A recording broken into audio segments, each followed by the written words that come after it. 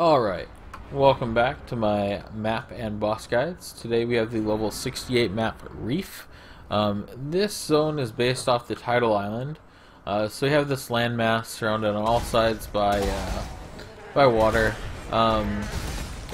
It also has this kind of interior area, and there's rocks and outcroppings that make it a little awkward to clear, because you'll have crabs and the water elementals that are underground. So you kind of have to cover every inch of this map to really get a good effective clear. And because we're in the new era of mobs, we have invading bears and spiders that wouldn't normally spawn in this tile set, but we also have the sea witches, which do normally spawn in this tile set. So it's a pretty straightforward map. It's okay. I run it sometimes. Like I said, they're the little water elementals that'll spawn up. They're pretty easy to miss. So it's often a hard map to clear 100% of, but it's not bad. It's kind of open.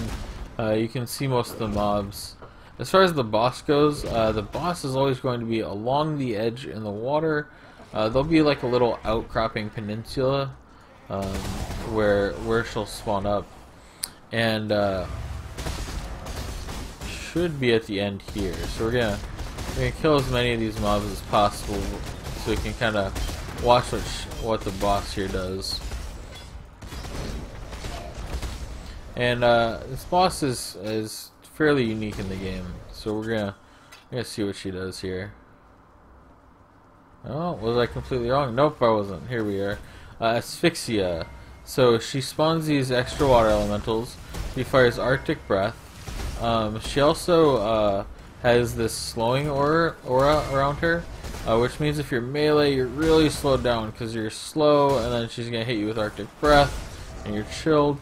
I believe she gains charges at percentages of life. So let's see if we can get her to spawn like a power charge. Yep, there we go. She's got one power charge floating around. It's really hard to see, but she has one power charge because it's either at a quarter or a third of her life. So as she gets lower in life, she gets a little bit more dangerous, because she'll crit more, and crit with her Ice Nova and her Arctic Breath means that she may freeze you. So this character in particular has 80 cold resist, but if we take our shield off and stop attacking, or stop blocking, you'll see that I get chilled more often, because I'm actually taking some cold damage, or maybe not. Come on, Arctic Breath me, bro. Yep, there, frozen. Boom. So she can be pretty dangerous if you don't have a flask that removes freeze, which I don't. I pretty much depend on not getting frozen, or I wear an alternate helmet that puts that on me. But she's pretty straightforward. Other than that, you don't want to get frozen. You should really bring a heat flask, especially for bosses like this. She spawns ads, which can overwhelm you a bit if they're not taken care of, because I don't believe they disappear. They'll just keep spawning and spawning. Maybe she has a limit to them. Can she spawn more than 4? Learn something new. It looks like she'll only keep 4 ads up at one time. We can test this real quick by killing 2. She'll spawn 2 more. So she's got a maximum of 4 ads, it appears.